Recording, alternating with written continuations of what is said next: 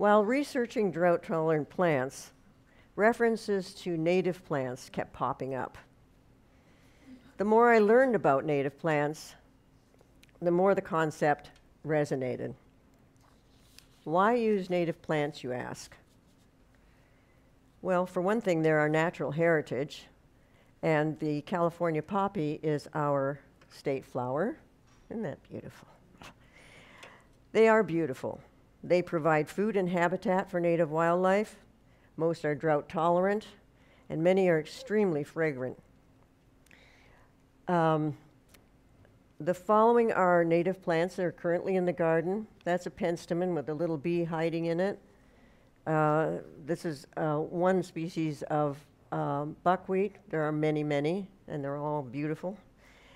This is one species of lilac, California lilac.